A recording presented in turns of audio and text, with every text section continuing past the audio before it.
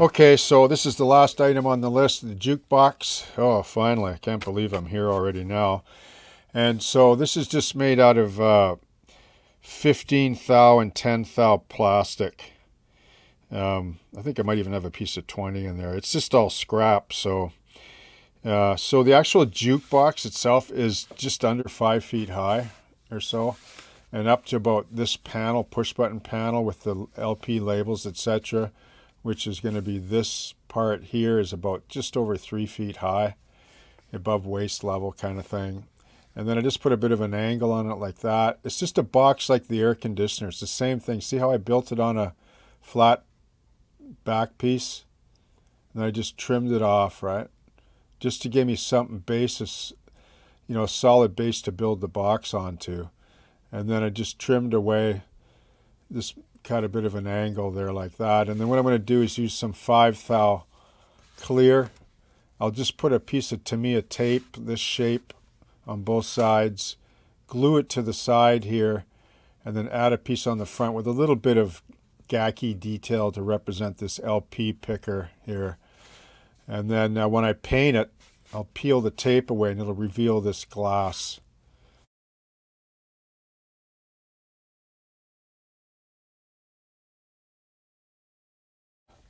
You know, the beauty of HO is the scope.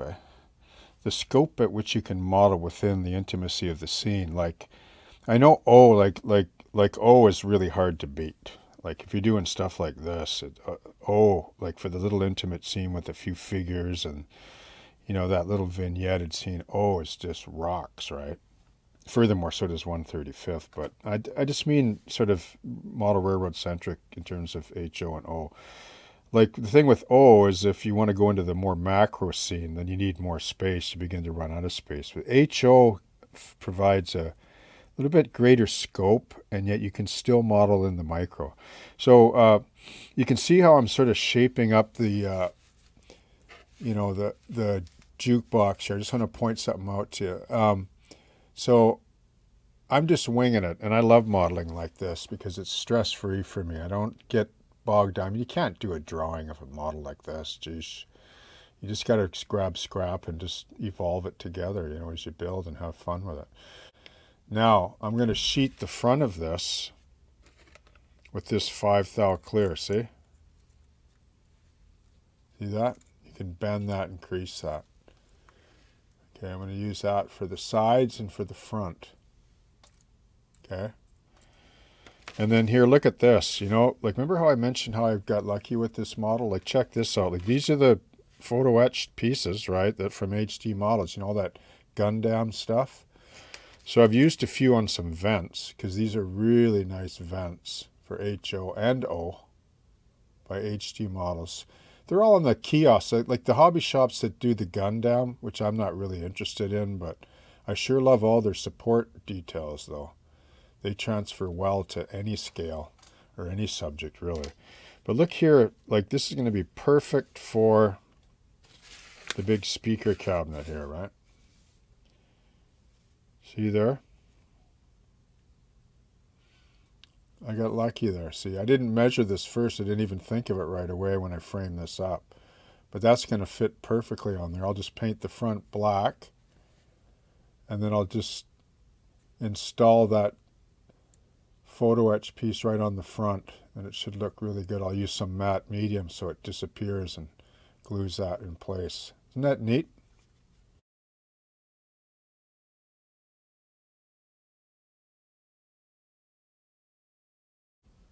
Okay, so I just wanted to throw this in. I know I've mentioned it before, but in case for some of those who have missed it. So I'm actually just building this disc part right here. You know, I just want to give an impression of the disc and then maybe some sort of khaki detail in front of it or whatever, an HO scale. So what I do is I just build it like it was just a piece of, it was just an offcut of tube, right? I just sliced a piece of tube there. Once again, scrap, right? And then I glued it onto a piece of, this is 20 thou plastic. And then I'm able to hold the piece in my hand and then file it down or sand it down flush to a reasonable thickness so I can resheet the other side. But now I can also hold the part in my hand, right? Like while I'm building it up. And then when it's done, I just slice it off right here and touch it up with a file. It's just that it's easier to handle small parts like this. And even though I cut that off, then I'll use this for another, you know, detail part or whatever. Anyway, so I build it onto a sprue. It's just like a sprue, like from a model kit, right? It's the same principle. You know what I mean? And then once this is built up, then this is going to drop in like this, see? Which will be sort of indicative of this kind of detail here. That's all that's needed in HO anyway, okay? Just thought I'd share that with you, just as a little gentle reminder on how to build these insane little parts like this for any model.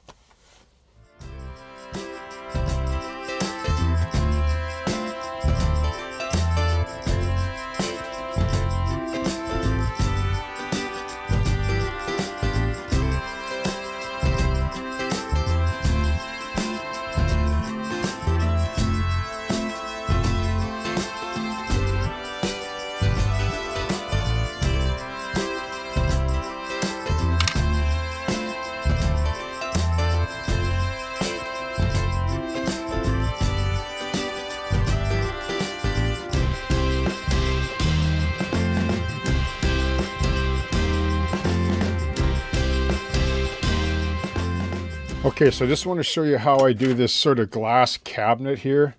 Like notice how, so this is glass, right? So I want to capture just, you know, that feel of this sort of big speaker cabinet, right? With the sort of glass enclosure where the record LP actuator is, etc. So now what I've done is I take some of this clear 905. This is nice to have too. This 0.005 thou thick clear. This stuff is really handy and looks really nice for windows and glazing, okay?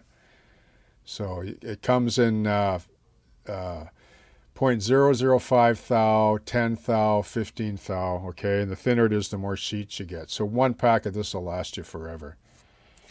Okay, so remember the yard office build? Like remember how I showed you how I built the whole back wall on a clear piece, but I just masked out the window. So in this case, I'm just going to mask out this part and on the front as well.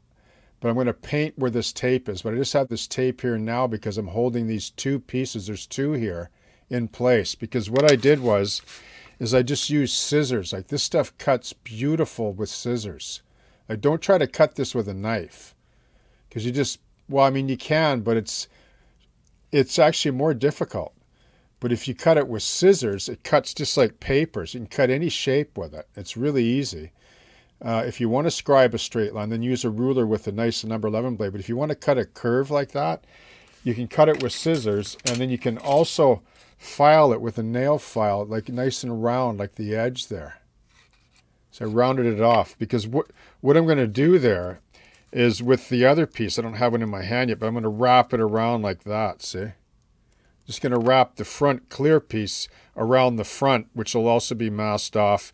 And I'll just paint the edges and the bottom piece, and then I'll peel the tape away and I'll have an inner cabinet you can look through and get a glint off the glass. So there's two pieces here. I'll just slide them apart and I'll glue them on each side to build up the sides of the cabinet. The back I don't have to. But before I put these on, I'm going to paint the inside of this with just some, you know, clear Tamiya colors, yellow and blue and red to get this violet color. First, I'm going to paint the inside of this first and then silver.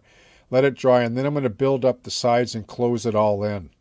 Okay? And then when it's painted on the outside, I'll peel the tape off to reveal this kind of a look or impression. Okay?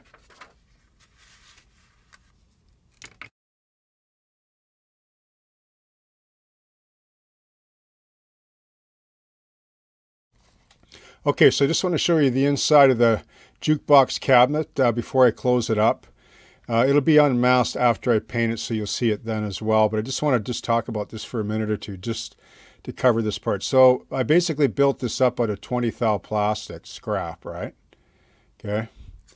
And then I added a 1/16 dowel to hold it with. I have to now because I got to put the front panel on. I can't really hold the little jukebox in my hand anymore without messing it up. So I sort of built just a casual rendition of the LP player. You can see the little record there, the 45, and then the disc deal where they go into or whatever, and just an impression of it, right? It looks pretty cool. Like it specs out to be, I think it's about, what is it, 5 feet high?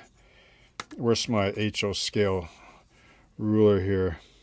Yeah, it's 5 feet high by, 2.5 wide. So it's spec'd out to a standard jukebox of its time. They're mostly all speaker cabinet, really. And then, of course, the LP player. But anyway, so what I did was I built the box up, and I want to have the glass cabinet, right? So how I do that is by using 5 thou.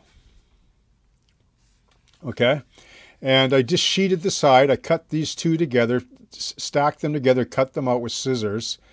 I think I had to do it a couple of times until I got them right. And then, because a little curve back here to fit against this curved back piece, which I just used a drill bit to just bend that piece around, right? That's what I use to bend plastic with, just over any round object that's close to the diameter. It doesn't have to be exact.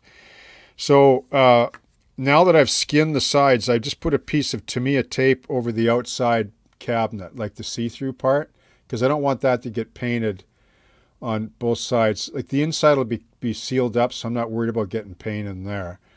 And what I'm going to do is I put another piece here of 5 thou, like over the front like this. Okay.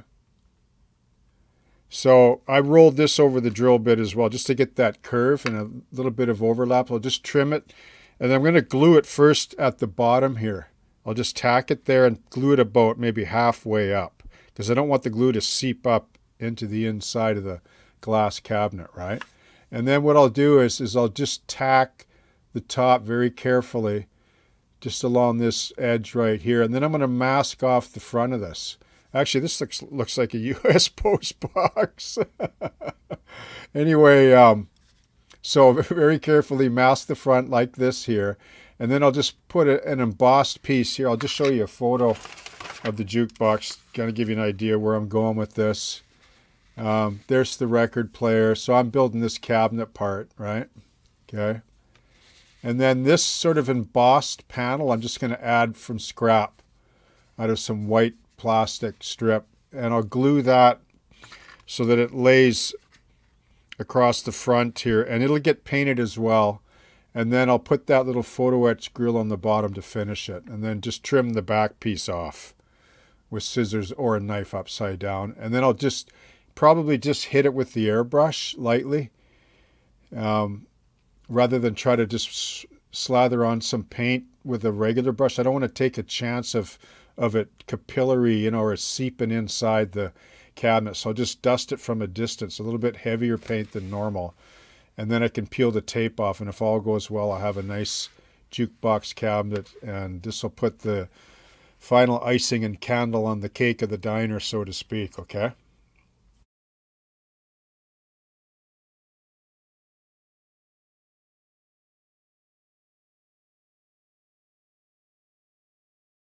Okay, so here's the jukebox ready for paint. So what I did was I just painted some flesh across the front here, just to sort of indicate this sort of detail right here. Okay, I don't want to put all, you can't put all this, it's only HO, so if you built it in a larger scale, you certainly could, but it's not necessary in this scale. I just want a suggestion of a variation of color. You can see the clear. This was the front that wrapped all the way around, and then I masked off so this won't get paint when I spray it. Just the little edges will, which will be silvered later, but I'll paint it black first because silver always pops better when it's over black.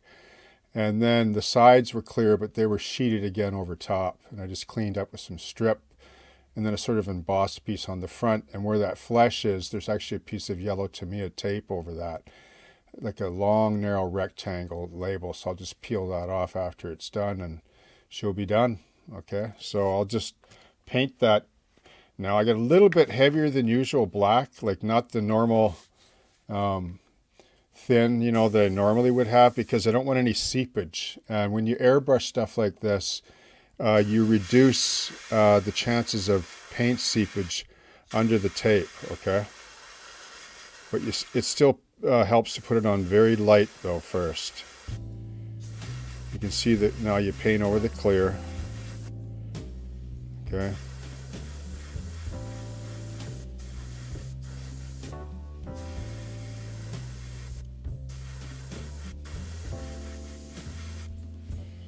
You don't want to put it on too heavy because you want to reduce any chances of paint seepage under the tape.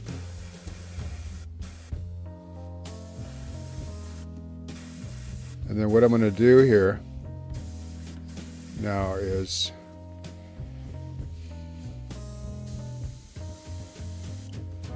I'll just let that dry, okay? And then I'll just mask off the bottom with one strip and then just hit the top with some silver, okay?